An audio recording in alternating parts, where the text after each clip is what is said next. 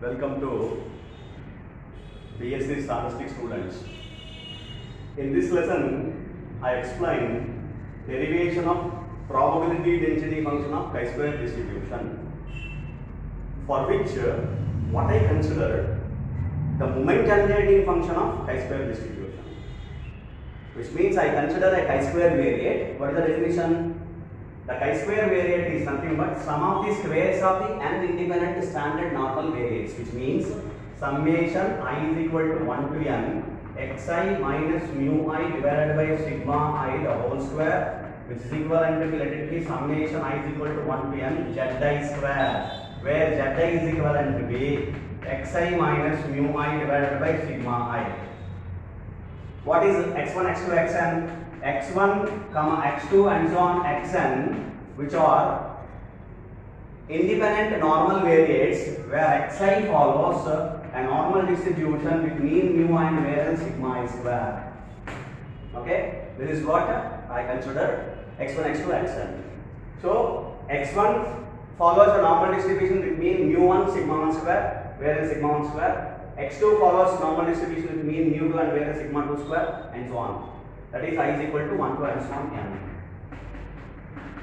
This is what I consider, and so that chi-square is equal to, now my point is chi-square is equal to summation zi square, for which I calculate the moment generating function. So I consider the moment generating function.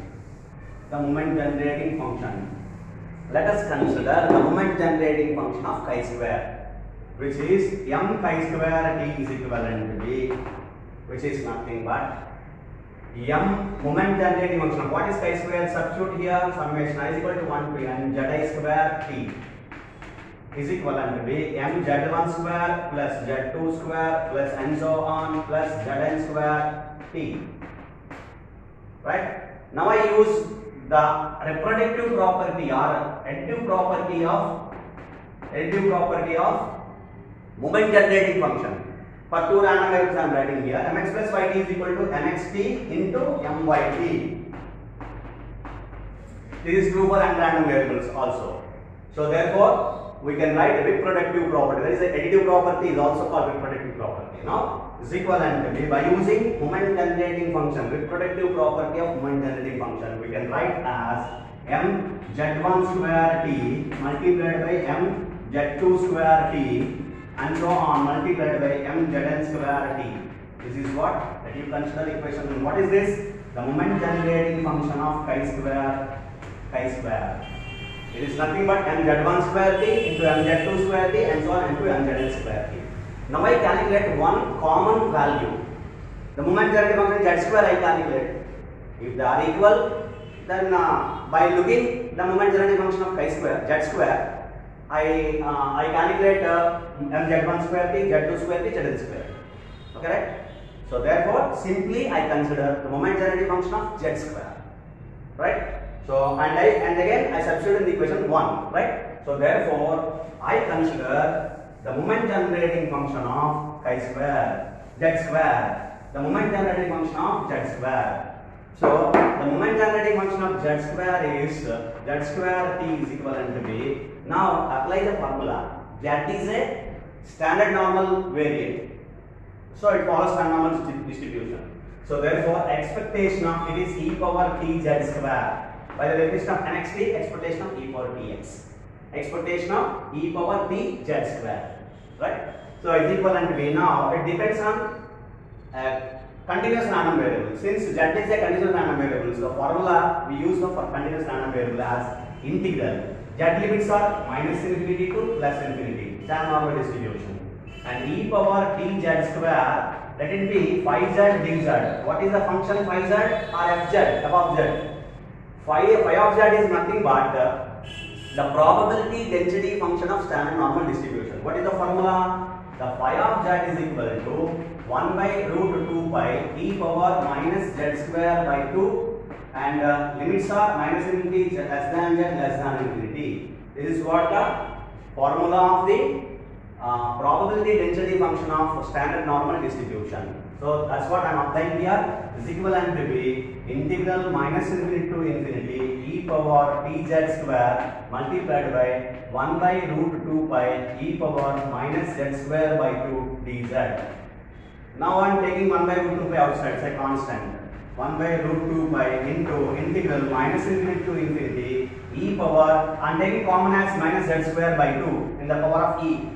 It is also e power, this is also e power. If you take minus z square by 2 as a common, then here it will be 1, minus here it will be, there is no 2, multiply with 2, and 2t, t here, minus 2t, multiplied by, that is dz.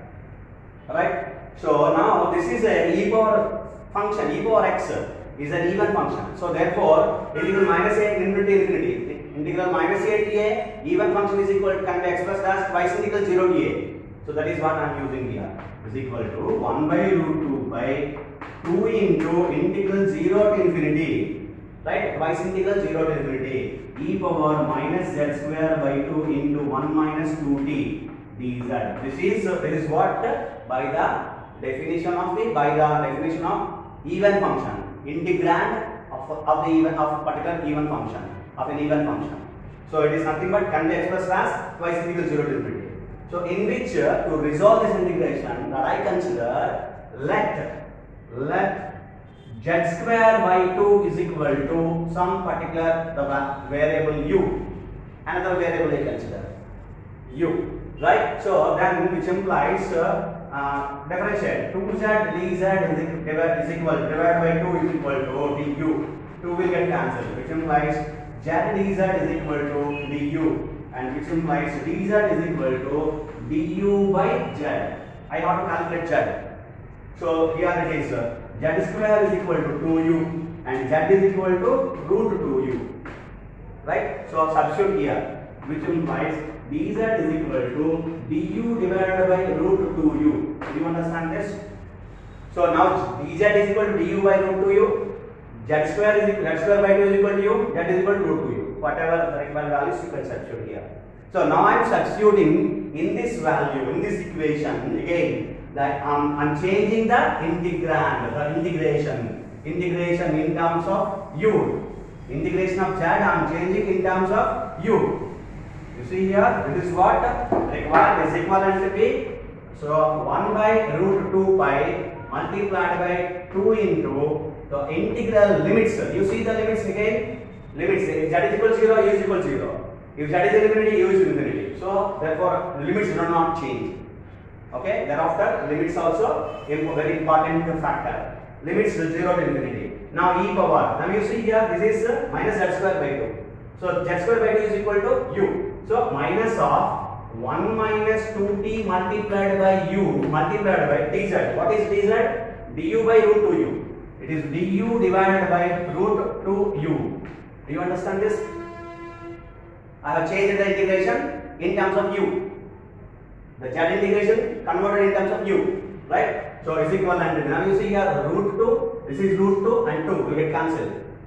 Then 1 by root pi multiplied by integral 0 to infinity e power minus of 1 minus 2t multiplied by u, and u divided by root u. I am taking the numerator, u power 1 by 2 here. In the numerator it is e power minus 1 by 2 du. I change it another particular step now, right? So do you understand this? So I am arranging all this after converting the integration to u.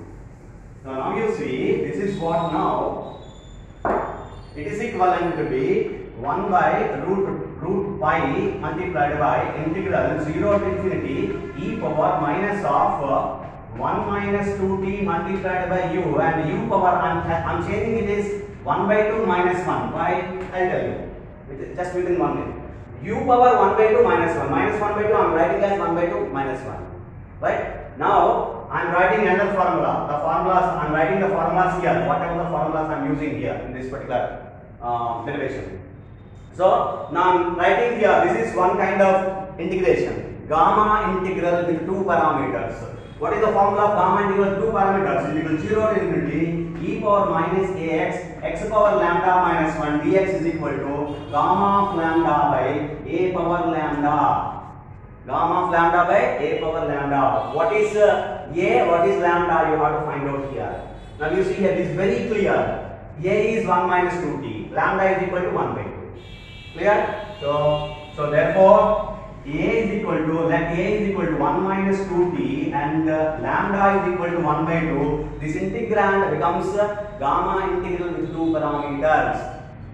Gamma integral with 2 parameters. Now, what I do? I convert in terms of gamma integral 2 parameters. Hope you understand? So therefore, this integration now I am converting, I am resolving with the help of gamma integral with 2 parameters is equivalent to be 1 by root pi multiplied by this becomes gamma of lambda by a power lambda.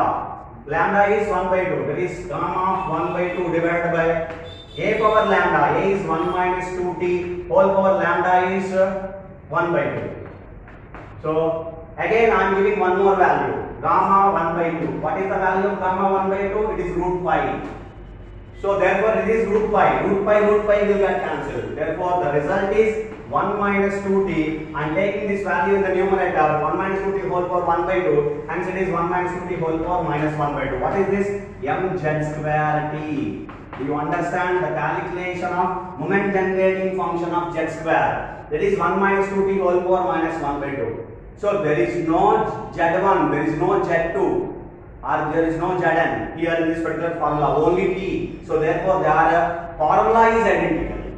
Formula is same for all. z1 square, if you calculate z1 square, you will get the same result, z2 square, same result, zn square, same result. So therefore, this is zi square. Mzi square is always 1 minus 2t whole power minus 1 by 2.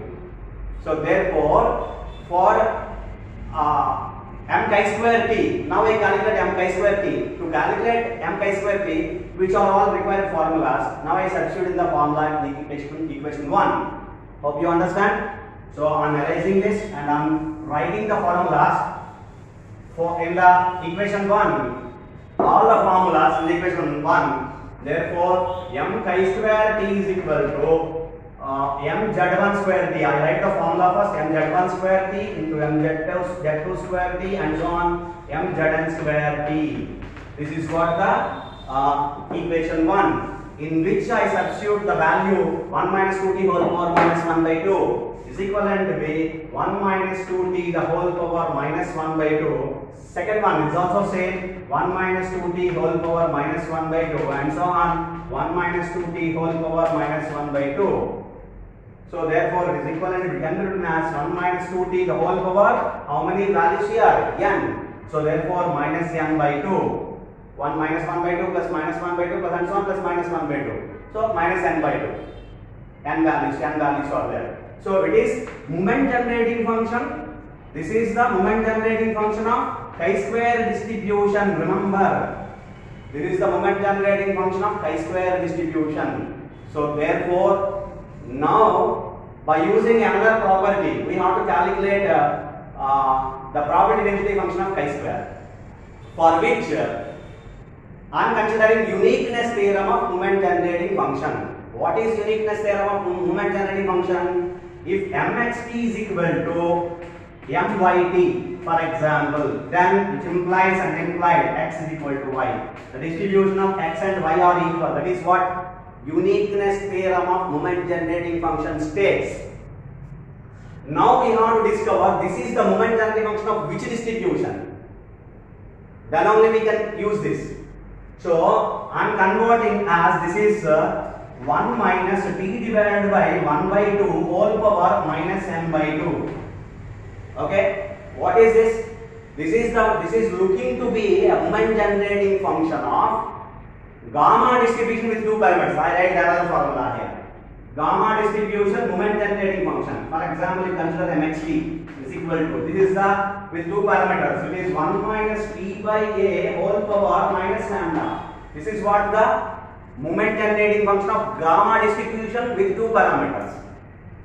If you observe this is also linking to that same value. But the parameters are a is equal to 1 by 2, lambda is equal to n by 2. If you consider a is equal to 1 by 2, lambda is equal to n by 2, this is looking to be a moment generating function of gamma distribution. That means if you consider this particular formula, it is equivalent to be some, for example, is equal to mxt. M chi square t is equal to mxt, which implies and implied by chi square is equal to x. That is what the result. By using the uniqueness theorem of moment generating function, right? So now use the uniqueness theorem of moment generating function. Therefore, chi square is equal to x. Therefore, the distribution of x is equal to distribution of chi square. In which case, a is equal to 1 by 2, lambda is equal to n by 2. You should not forget it. This is only the case where parameters a is equal to 1 by 2, lambda is equal to n by 2. Then the probability density function, or simply to say, then gamma distribution with two parameters equal to chi square distribution. The two variates are equal. Gamma variate with two parameters, chi square variate are equal. In the case where a is equal to 1 by 2, lambda is equal to n by 2. Hope you understand. Now I am by using uniqueness theorem of moment generating function. Now what is the probability density function of gamma distribution? I write here. The probability density function of gamma distribution f of x is equal to a power lambda by gamma of lambda into e power minus ax x power lambda minus 1 between the limits 0 to infinity. This is what the probability density function of gamma distribution with two parameters. Now we are specifying that these two distributions are equal. Therefore, f of chi square is equal to, directly I am specifying by uniqueness theorem of moment generating function, chi square is equal to x, f of chi square is equal to f of x. That is equal to f of x. What is f of x? You need not write this. Is equivalent to b. Now, what is a? A is equal to 1 by 2. 1 by 2 whole power lambda. Lambda is n by 2 divided by gamma of lambda. Gamma n by 2 into e power minus ax. What is a? 1 by 2. What is x? Chi square. Chi square by 2 multiplied by x power, that is chi square whole power n by lambda n by 2 minus 1. Limits are 0 less than x, chi square less than infinity. This is what the limits. So what I simplify for one more step.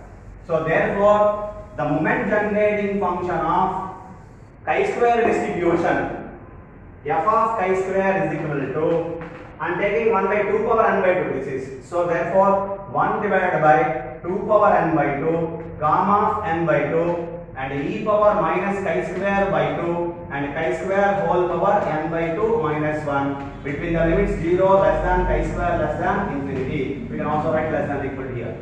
So therefore this is the probability density function of chi square distribution. Hope you understand. So these are the formulas are required to by heart. These are the formulas are required to keep in your mind, so that only we can calculate this.